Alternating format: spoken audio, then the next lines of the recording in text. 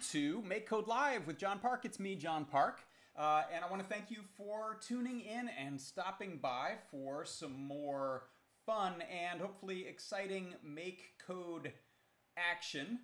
Apologies to anyone who got confused by my blog post. I said the wrong date. I said it was Tuesday the 25th, which doesn't exist, as someone pointed out over in Discord, so thank you for that. Yeah, it's today, Tuesday the 26th of May. I can't go making stuff up, apparently. You're going to catch me every time.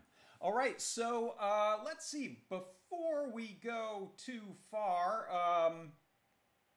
I wanted to move some of this stuff out of my face here. There we go. Oh, hold on. I've got some new features I'm excited to show inside of MakeCode, as well as, here's a little preview of one feature, as well as talk about using the Cricut robotics expansion board, the Cricut system. It's a board that we can plug the microbit or the Circuit Playground Express or a Feather board into, even a Raspberry Pi. We have a few versions of the Cricut, which allow us to use the MakeCode enabled controller or other programs. You can use the Cricut with CircuitPython and I think Arduino. But we'll be looking at using MakeCode and a microbit with the Cricut system in order to do robotics-like things, which includes servo motors, steppers, DC motors, lights, sensors, buttons, potentiometers, electromagnets, solenoids, all kinds of things that you often want to use in your projects. And these don't have to be sort of traditional moving around kind of robots. These are all of the mechanisms that you'll find yourself using with lots of other projects, from escape room thingies to puzzle boxes to robot arms to actual mobile robots. There's a lot you can do using a robotics platform like the Cricut. So we're going to take a look today at how you do that right inside of MakeCode, which is really exciting, a really fun way to get a robotics type of project up and running. I will also say hello to everyone over in the various chats. Hello, we got some people in the YouTube chat. Hey, Charles Bernaford. Hey, Viasoluciones. Rokaya. DeAndre Goldburn. Welcome, Raspberry Pi Dude. Hello. Yeah, Raspberry Pi Dude 314 says, yes, Adafruit is shipping orders now. That's correct. So if you have been waiting on ordering some things from Adafruit is now shipping. So let's see. The next thing I wanted to do is, before we get into the bulk of the live stream today, is I want to show a MakeCode team member video. I've been doing these for a few weeks now, where we get a 2 or 3 minute vlog style video from one of the members of the MakeCode team. So with no further ado. Hello world, I'm Daryl, an engineer on the MakeCode team, and today I wanted to talk a little bit about some work we're doing for the language services features for Python and JavaScript. So the language service is a set of enhancements we make to the text editing experience that make it a little easier to work with code than just writing plain text would. So there's 5 main features that we have that I'm going to talk about real quick. So one is global and local completion. So if you just start typing code, you will see a bunch of suggestions on possible APIs or other variables you might have in your program that match what you're typing. And that is called global and local completion. So once you type a dot, you'll see an even more filtered list. And what this is these are all the members on a particular object or namespace. In this case, the input namespace. You see all these different APIs available here. And this is a really great way to discover APIs that you might not otherwise know about. And so you can search for APIs in the input namespace or the basic namespace or basically anywhere else. And once you've found something that you want, you can hit the Enter key to trigger an autocomplete. So Autocomplete, in the case of event handlers, will generate a function and pass that function into the event handler registration. So what this means is that you get a little bit of starter code that works and isn't going to give you errors. And so this can be a really big help when you're not quite sure how to use an API. The autocomplete can give you something that will generally get you close. The fourth type of help is hover help. So when you hover over different bits of code, you can learn about them. So here we see a description of what the on button pressed event does and what the input namespace kind of does.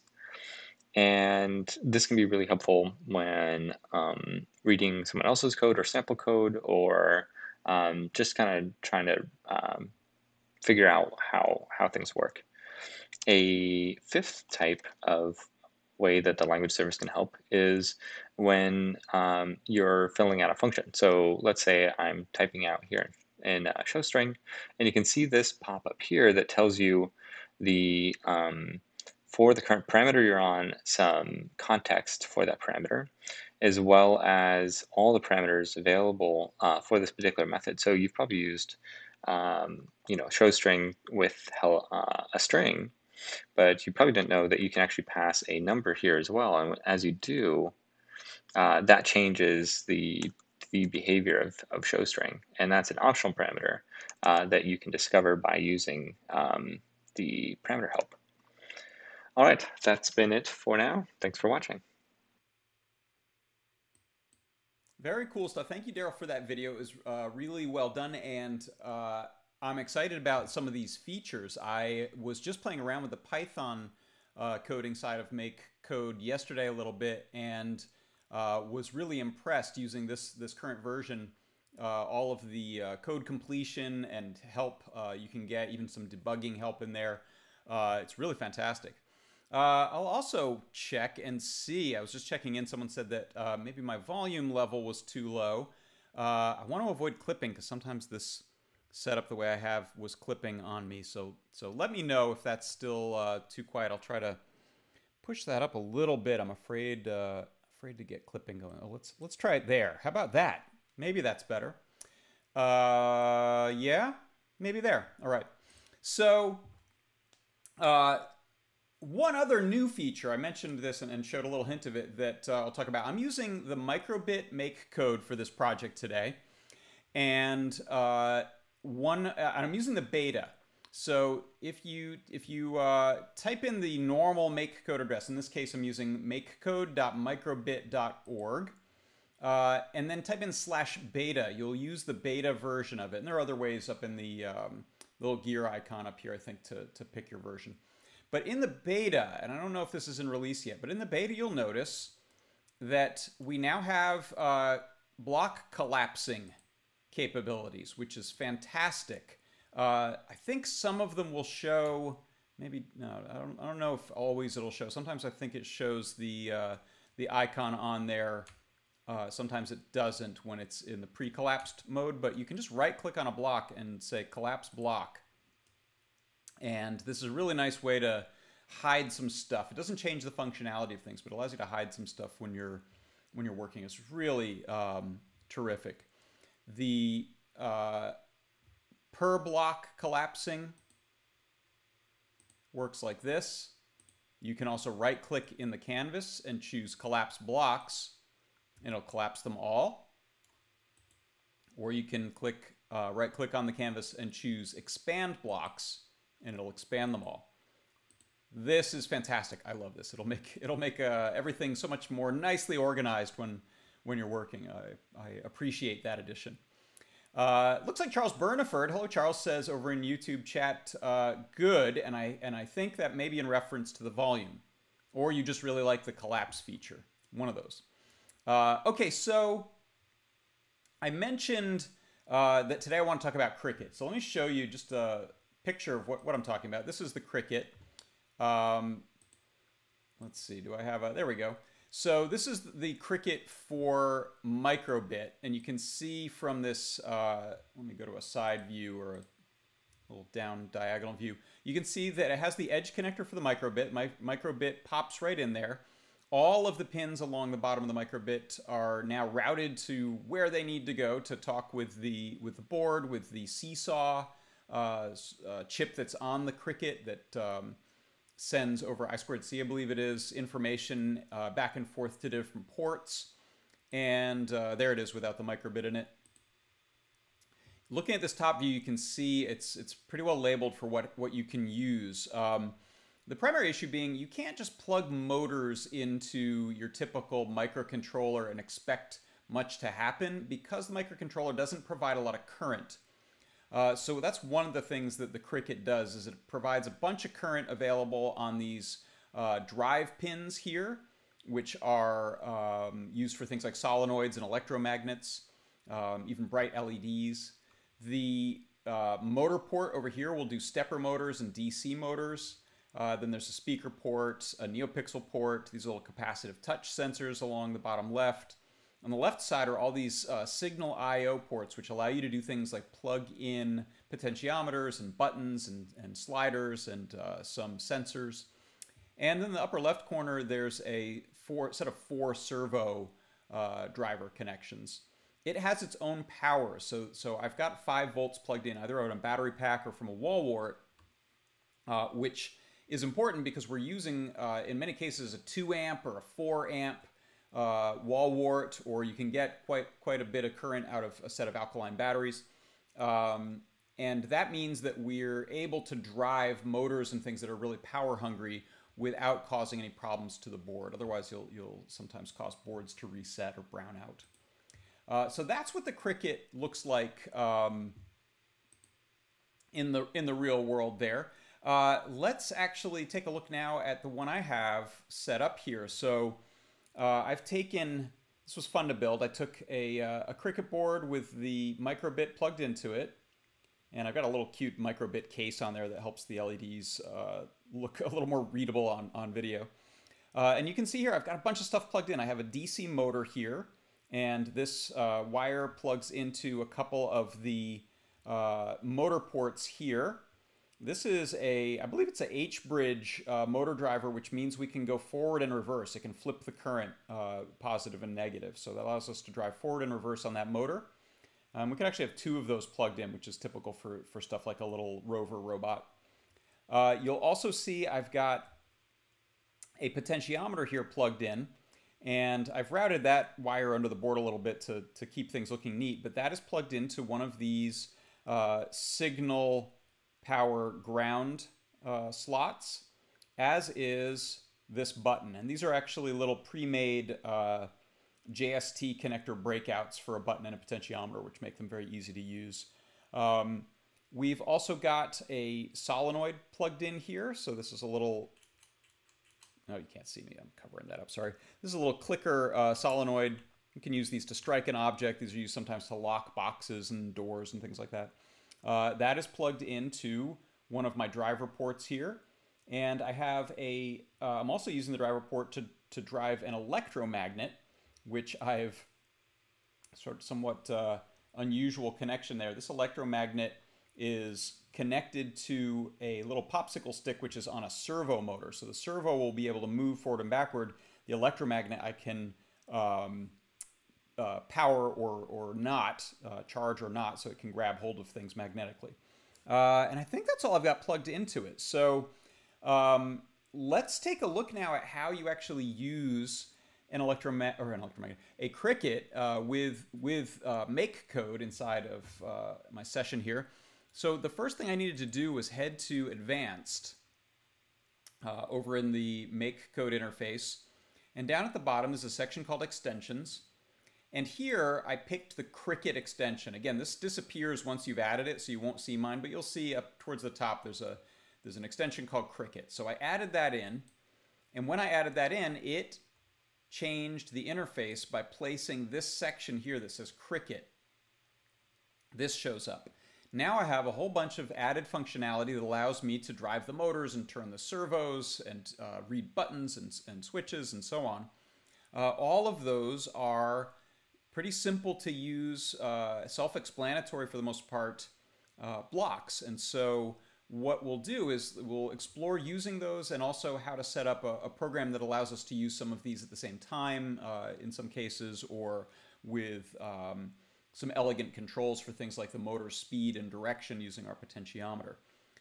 So let's start with, if I take a look at my onStart block here, the first thing I'm doing in my program is I have a kind of a debug mode here. If false, and then something happening. Whenever you see that if false, and it comes out of this logic, starts out life as if true, but I've changed it to if false.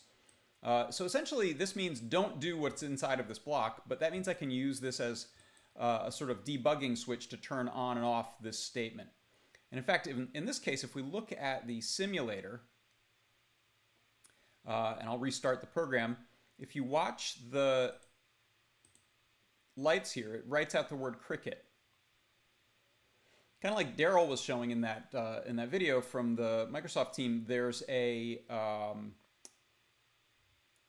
show string block here, which is a stock MakeCode block for microbit that allows you to display some text and numbers as a string. So I wanted it to boot up and show that string for fun and to test things out, but it also meant that I was waiting around for that to go by and I got tired of it, so I added this little debug mode, which when I set it to false, you see when it starts up, it doesn't do that. Okay, so let me minimize that simulator. So the next thing I'm doing is I have a variable called angle, and I'm setting it to 180. And this is something I'm going to use for my servo motor, because servo motors are essentially a motor that can go from 0 to usually 180 degrees. So you can tell them where to go, and they arrive at that location and they stop. They have servo control, which means that the controller can specify where it's sending the motor to, and the motor sends back its position, and then it stops when those numbers agree. So the next thing I'm doing is I'm setting the servo 1, so there are 4 servos I can plug into the cricket board. I'm setting it to an angle of 180. In fact, I could have used, why don't we? I could use my my variable there, set it to the angle to begin with. Oh, and by the way, here's another snazzy new feature. Look at this. When you are deciding where to place a block, sometimes it could be a little tricky to know where you were going to place that block. Now we get this great little helper, I don't know what they call this, but there's this little, what do we call it? Tractor beam. That's what I'm going to call it. There's a little tractor beam that pops up and says, this is where you're going to go, and whoop, drop it and plops in there. I really like that. Next, we set the motor to be inverted. So I have this DC motor, the yellow motor, plugged in, and when you tell the motor to go forward or backward a certain value, depending on how you plug it in, it can be plugged in either way. Forward may mean reverse. So if you want to flip that over, just usually through trial and error, you can either rewire it or you can be lazy and just use this little bit of software block here. The next thing I'm doing is I'm showing the LEDs in this little pattern. So this shows a little check mark on there that means all systems are go, we're A-OK. And then we have essentially 2 other types of things happening in here. I have a couple of button presses, so I can press an input to make something happen. Or inside of my forever block, I call some functions that I've made already. So if we expand, let's say, the solenoid function, this is a nice one to take a look at. And let me collapse the blocks that I don't need. I'm very happy with this new functionality. So the forever block just means while the main loop of the program is going, it's just going to repeatedly call these functions. And what those different functions do, we'll take a look at now. The solenoid function, it reads the Cricket touch sensor 1. Get this out of my face here. There we go. So the touch sensors are these capacitive touch sensors here, 1, 2, 3, and 4. And so we read them and we're checking for a value. The value on those can range, I think, from 0 to 1023. And so I'm looking for, I don't want accidental, I'm kind of near it. I want to be pretty certain I'm touching it because capacitance is in a range.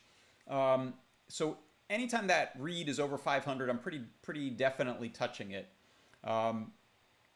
This may vary depending on how you have your system grounded, how things are set up. So sometimes you'll need to change that value.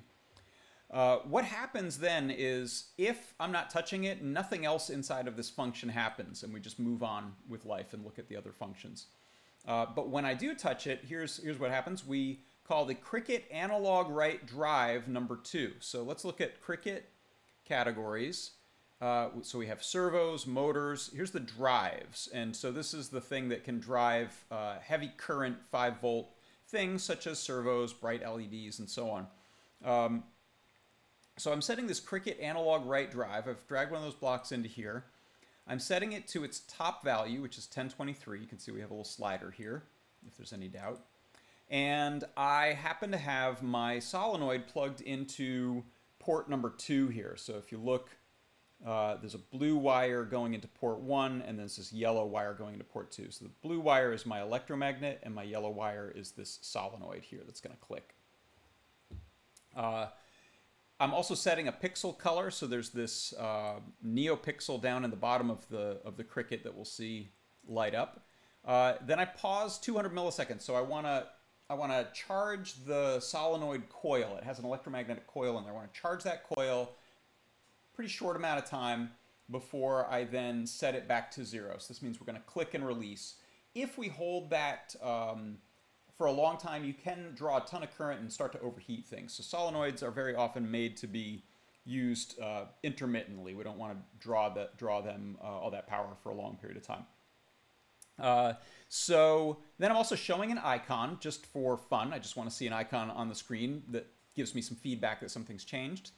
And then I'll set that pixel off. The light blue pixel will turn off.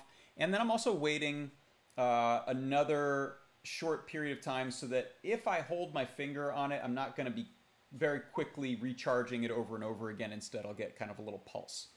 So let's test it out. I'll hold this up so you can see it a little better. So you can see that little plunger.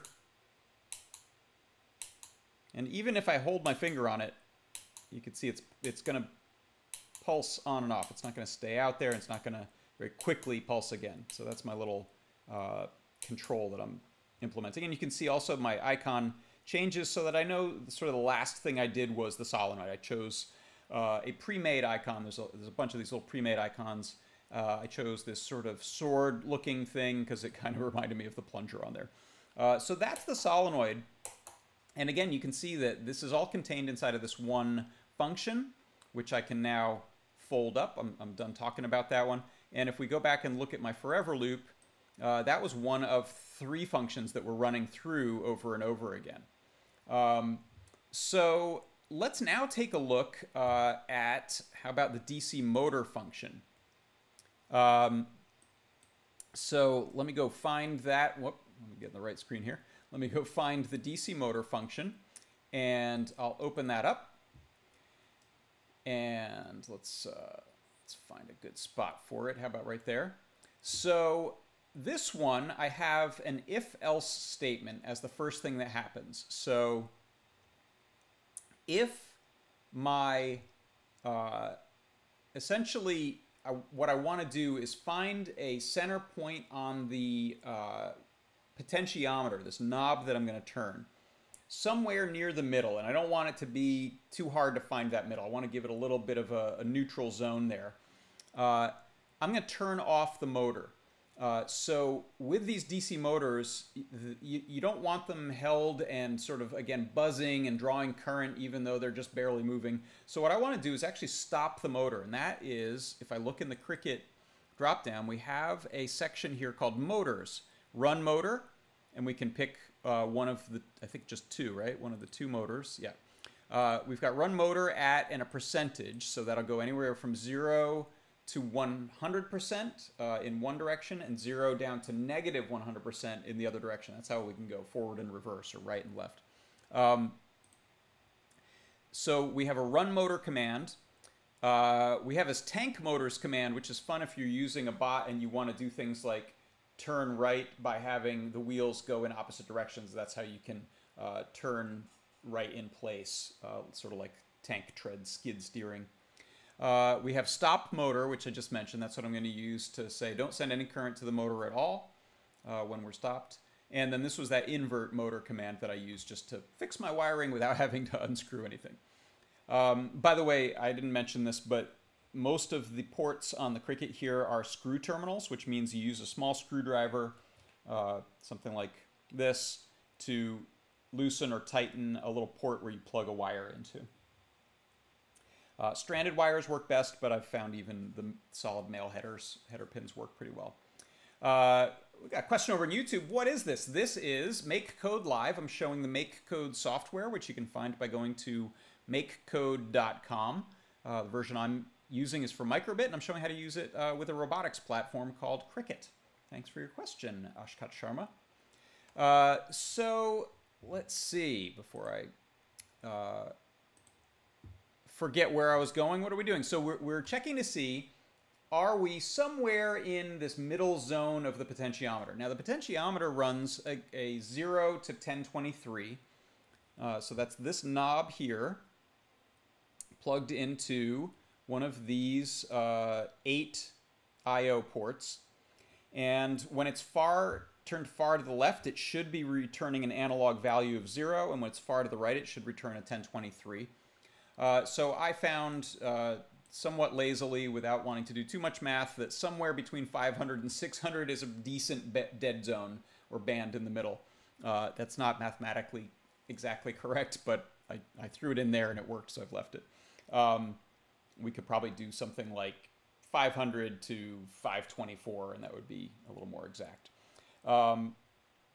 So it'll stop the motor when we're in that zone. Then the else statement is anything else. So that means if the analog read isn't greater than 500 and less than 600, that means we're outside of that zone, one direction or another.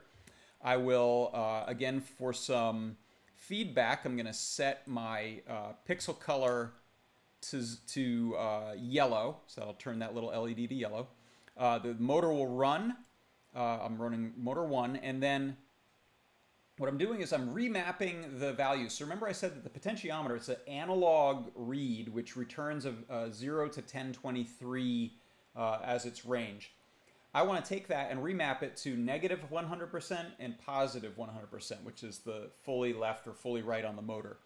And so that's what this remap, it's in the math drop down. So if we look in here, we can see map a number that's coming in this case, from reading the potentiometer, the knob, and there's its range, 0 to 1023, and then I'm saying from a low of negative 100 to a high of 100. So let's take a look at that in action. Let me move this out of the way, and you can see here now, as I turn this knob, we're head to the right, and you might see it'll go faster when I go fully right.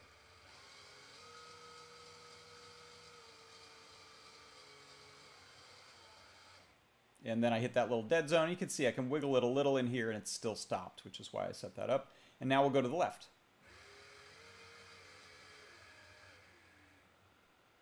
Let's see how slow. These don't love to go super slow, so we'll see. Usually around 20% of its speed is where it'll kick in. Needs a little current to get going. So there's fully left, dead zone, fully right, and somewhere in between. I'll stop again. And you also see I decided to pull up an icon when we're in motion. I'm using this little baby carriage icon just for fun. Again, you could decide to customize those by grabbing this show LEDs instead. If we drop that in here, we can then set up a custom icon. Maybe it's more of a car looking thing.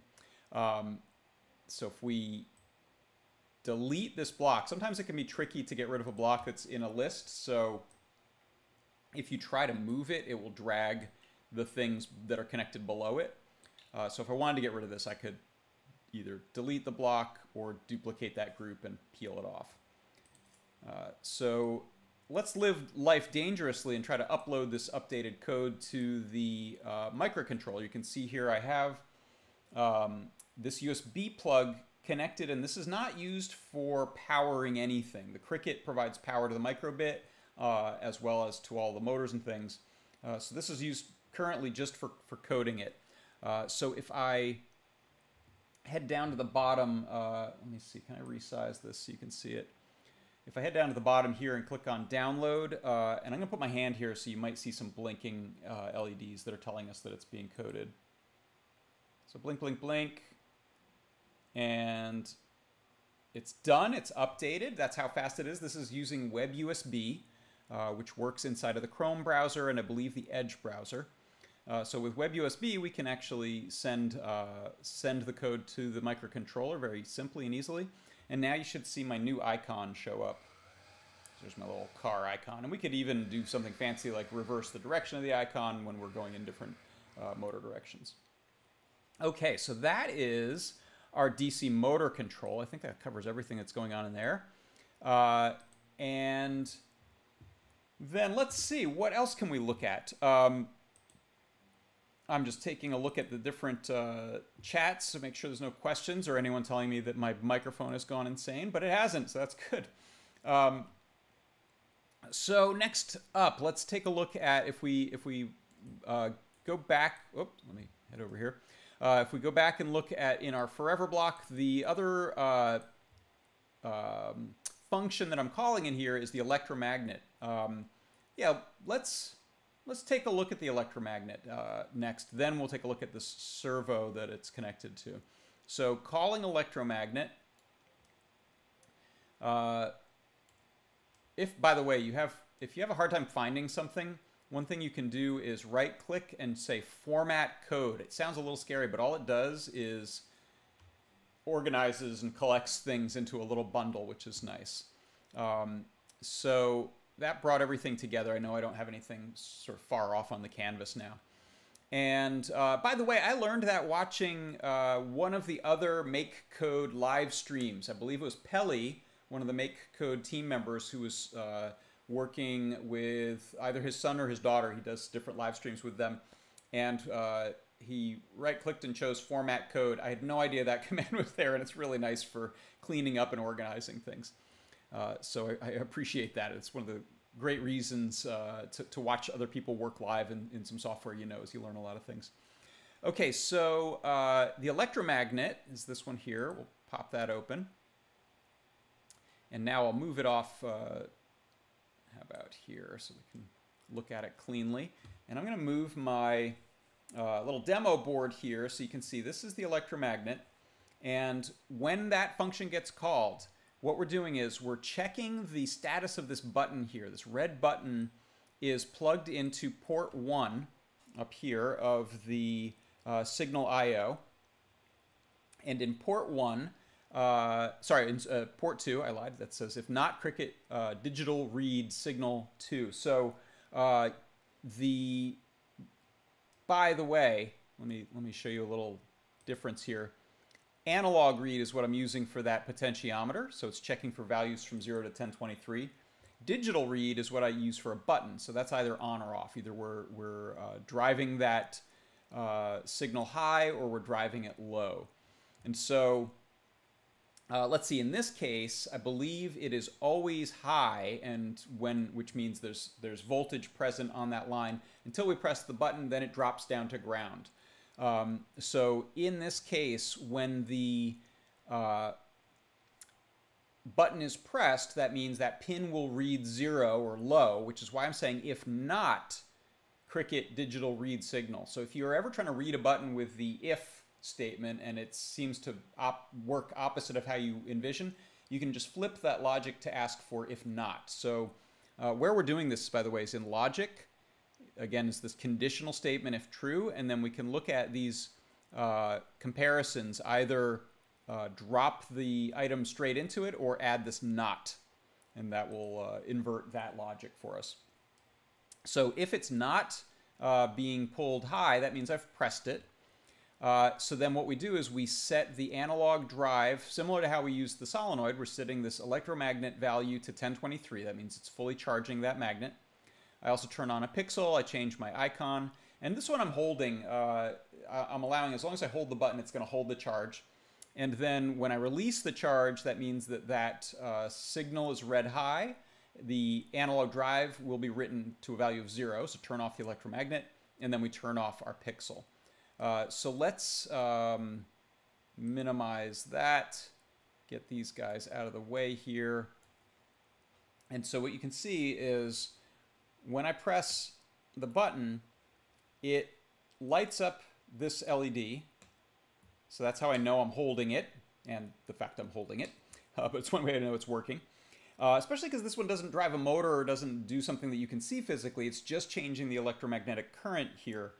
So what I'm going to do is I'm going to hold a little screwdriver bit, and you'll see it doesn't want to stick until I hold this.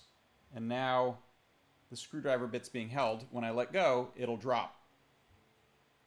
So again, holding the charge, release, and it drops. So this is kind of fun for doing things like releasing something, picking something up and moving it with a robot arm. And I'm building up to that, actually. I kind of built a little version of a robot arm using the servo motor. Again, let me give you a better view of the contraption from this angle. Here is my servo motor. It has a typical servo horn, and I glued a big popsicle stick or tongue depressor to it. Cut a little slot and a hole, and I added that electromagnet, which comes threaded and with a hole with a screw in it. So that's the electromagnet functionality. And now what I want to do is show you how to use the servo motor, which is sort of part 2 of this. It's sort of a compound little assembly here, or mechanism. So in this Cricket category, I have the very first section here is for servos.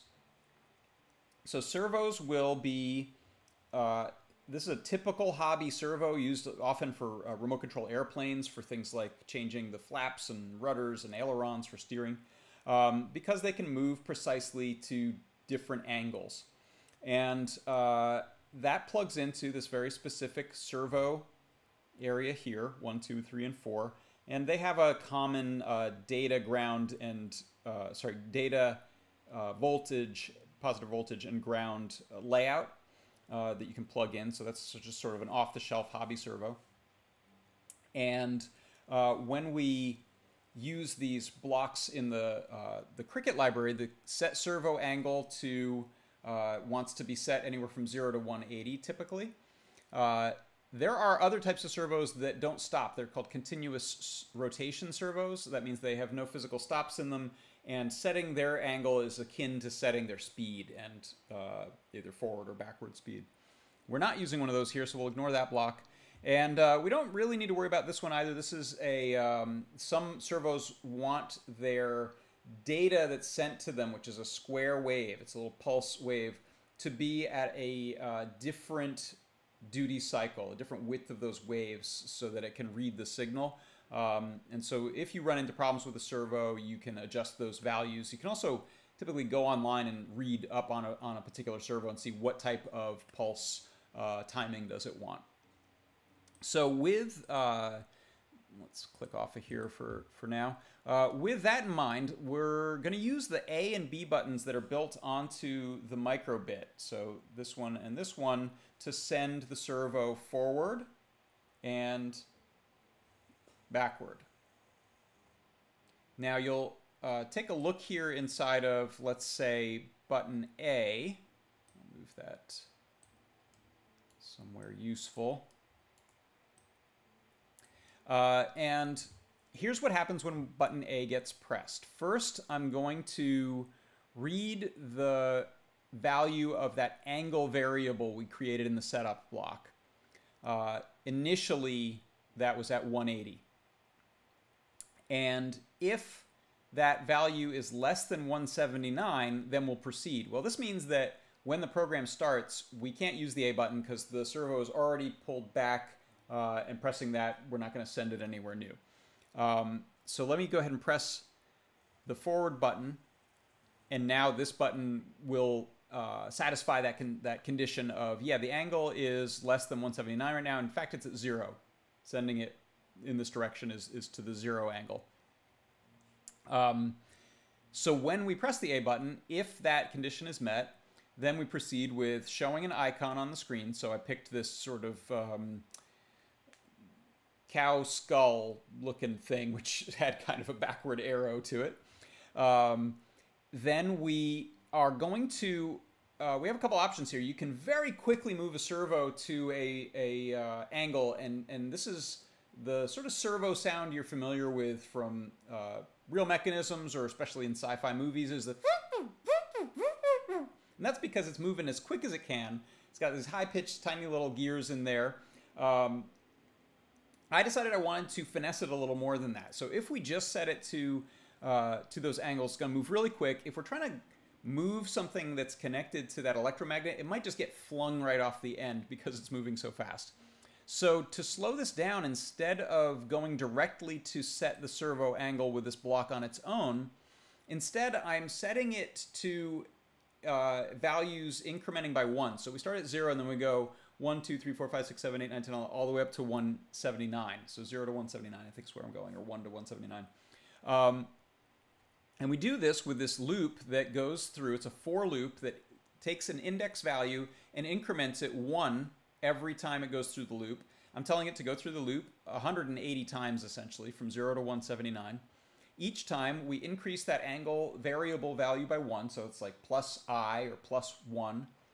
Then we set the servo that's plugged into port 1 to whatever that new angle is, so it'll be 1, 2, 3, 4, and so on. And one of the reasons this is taking a nice, gentle journey from the starting to the ending angle is that I'm pausing for 5 milliseconds between every increment. And that is just enough time to sort of smooth out the action, not so much that we get like a stuttering tick, tick, tick, tick, tick. So you can play around with those values to find something you like. So the B button essentially does the same thing, but in reverse. So if we open up what this button does, it's going to say if the angle is greater than 1, meaning, generally speaking, it's at 180. It's already been pulled all the way back.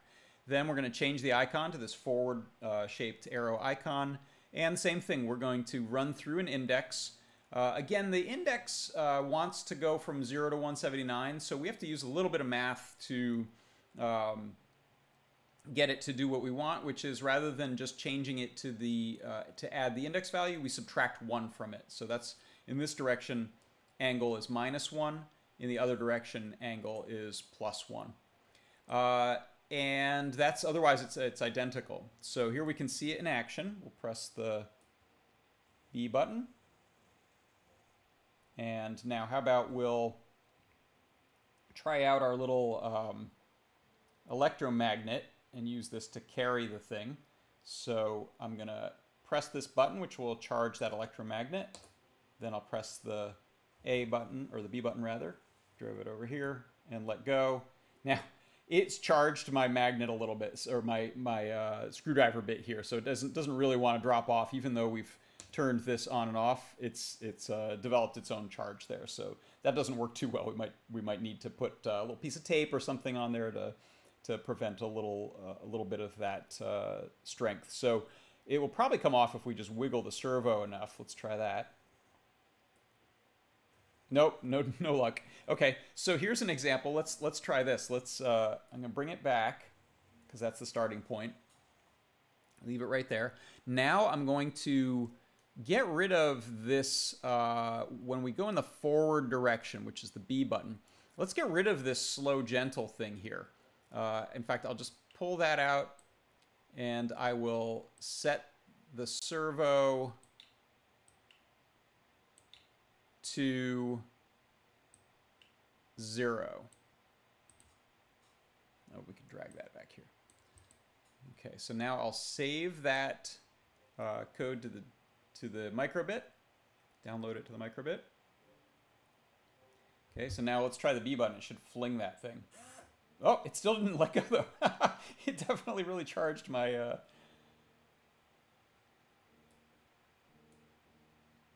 Oh, it's not changing angle though. Yeah, I've really messed with it. All right, we'll undo that. So you can either reconstruct this block the way you had it, or we can sometimes use this undo.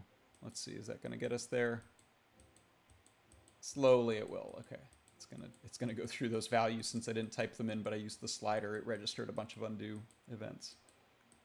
Put that back together. Okay, that's the way it was. Let's redo it. Download that. And I'll try a different screwdriver bit to see if we can get one that doesn't charge so easily. Let's see.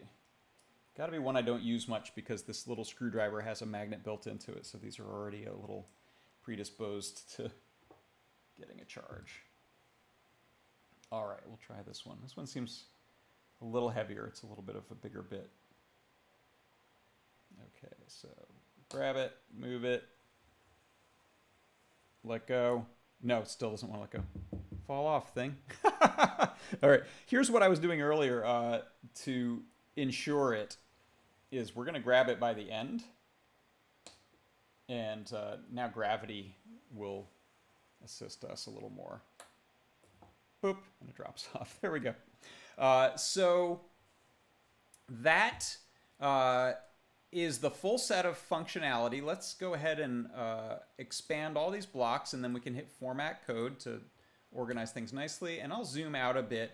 By the way, there were some questions I saw in the forums, the MakeCode forums the other day about the zooming and the panning in here. There are a few different ways you can do that. You can grab some scroll bars to pan your canvas around. You can also simply click the middle mouse button, which is usually your wheel on a wheel mouse, or a third button if it's a 3-button mouse. So if you click and hold that, you're in this sort of canvas panning view. If you scroll, just regular scroll, it's only going to give you vertical scroll. If you hold the shift, it'll give you horizontal scroll.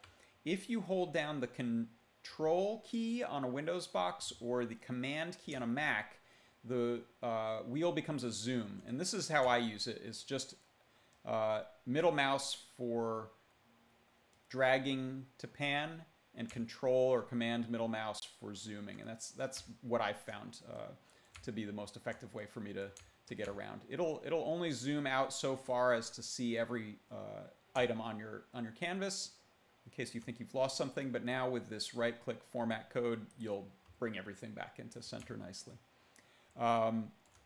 So let's see. I think that covers all of these wonderful functions inside of the Cricut library. I think if there's any I didn't use, it might just be sound. That's one of the few. Let's look in the Cricut library here.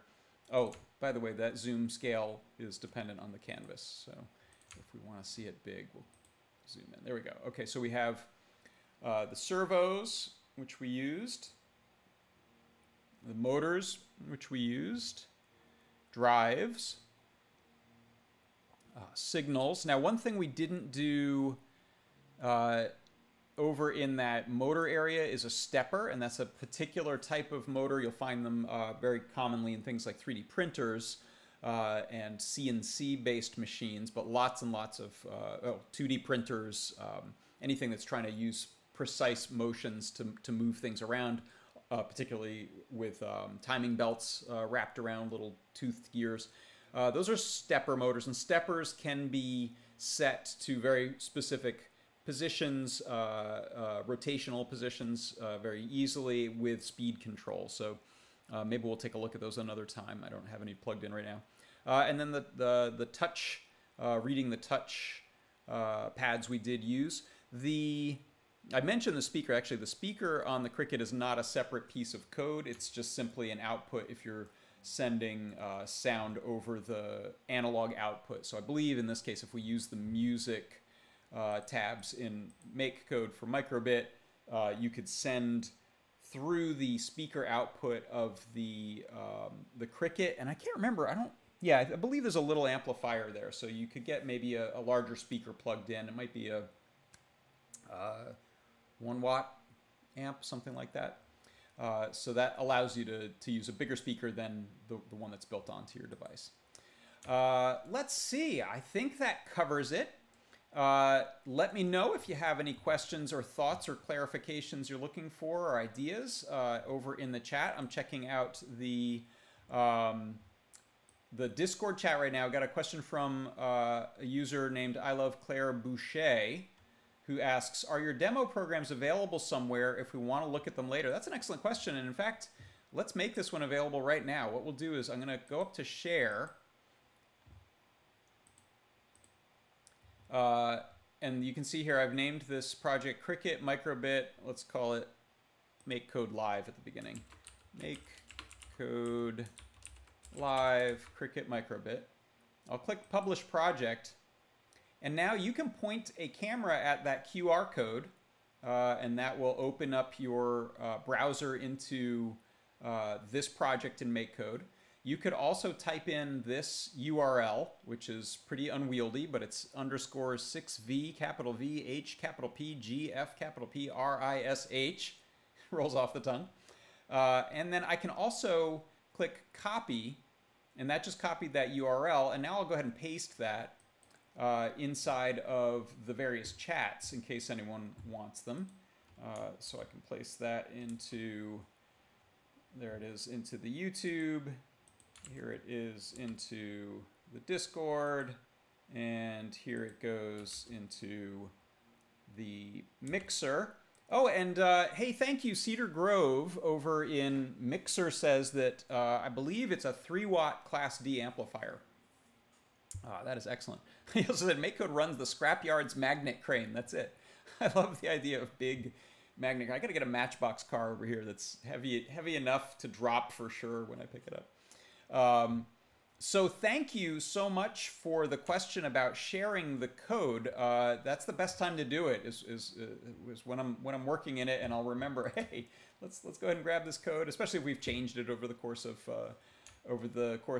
the live stream. Now you've got a completely accurate, up to the minute version of the code that you can go and open and check out. There are other ways that you can save the code. When I hit download, it goes to the microcontroller. If I hit this save icon, you can see it just saved a hex file in the case of a microbit. In the case of the Maker MakeCode and Adafruit MakeCode, you will get a UF2 file. But those are going to be a self-contained file that can essentially be dragged onto the board or can be dragged up into a MakeCode session, and it'll open up the editor again. There are also ways, particularly with MakeCode Arcade, to save as a GitHub page, which gives you a really nice landing page that someone can click on and go and open up your game. So yeah, there's quite a few ways to save. One thing I would like to dig into a little more sometime to see what the current state of things is, I was discussing this with a friend yesterday, is the actual working code. When you don't go and do one of these downloads or shares, your actual working code is stored in your web browser as sort of a cache. So it can be dangerous to clear the cache of your web browser if you haven't saved those files elsewhere. When we head to the home of the MakeCode, you'll see here's my file. Here are my most recent files that I've worked on. If I click on, I believe, the right arrow key, it allows me to then click on a View All for projects. And here are all the projects that are saved in this browser's cache. So not too many of them. I think I updated it recently. But I'd love to take a closer look at sort of the state of saving, just so that I can answer questions about that a little more intelligently. All right, well, that's all the time we have for today. Thank you again so much for choosing to spend your time here checking this stuff out. Very excited about some of these new features in MakeCode. And I believe that's it. So please tune in to check out some of the other upcoming MakeCode live sessions here on the Microsoft Mixer. And I will be back next week on Tuesday at this time, 12 o'clock Pacific, 3 o'clock Eastern, with another MakeCode Live. And then if you're also interested in some related content, I have a John Parks workshop show over on the Adafruit channels, which happens on Thursday at 1 o'clock Pacific time, 4 o'clock Eastern. We'll also do a show and tell After that, we have a big Adafruit show and tell this Wednesday evening, so you can go check the Adafruit blog for details on that. But there's a lot of different live streaming content. 3D Hangouts with Noah and Pedro on Wednesdays. Ask an Engineer. Sometimes there's the Desk of Lady Ada. And I'm probably leaving some out, so pardon me if I am, but we have a lot of great content over there. So that's it for today. Thank you so much. I'm John Park. This has been MakeCode Live, and I'll see you next week. Bye-bye.